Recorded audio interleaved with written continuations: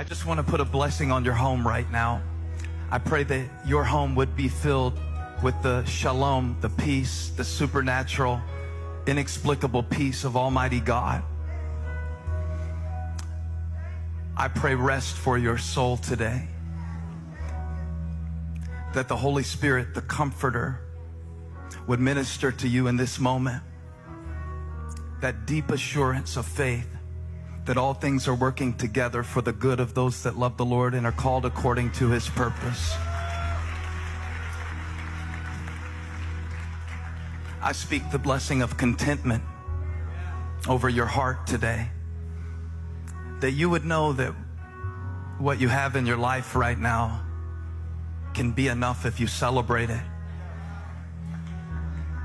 I pray that God would give you a new perspective, the blessing of a new perspective on the things that you've been overlooking.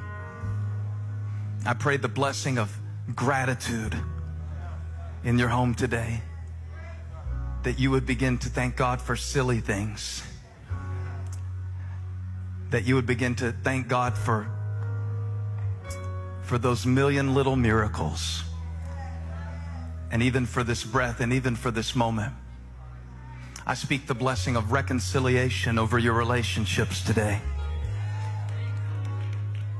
I pray that God would give you the opportunity for reconciliation with those who are in your life where there's still a chance for you to make it right. I pray that God would give you those open doors and divine favor in your relationships.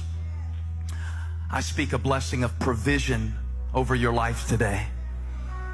That you would find in this season of what has seemed like lack, an opportunity to manifest the abundance of the Almighty God. And I pray that you would see Jehovah Jireh, the God who provides, at work in every situation in your life. But above all these things, I speak the blessing of His presence over your life, your family, your loneliness, your victories, your valleys, your mourning, your dancing, your weeping, your rejoicing. He is for you. He is for you. He is for you. And if He is for you, who can be against you? I speak the blessing of Yahweh, the Almighty God. I speak the blessing of the Almighty God.